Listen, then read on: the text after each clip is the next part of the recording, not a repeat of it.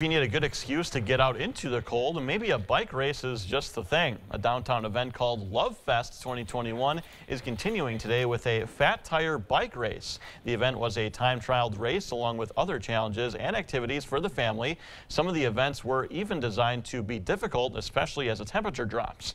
The event helped to raise money for the ora-trails.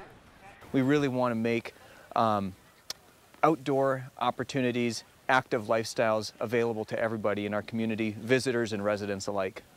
Tomorrow there will be a free open ride for adults and children.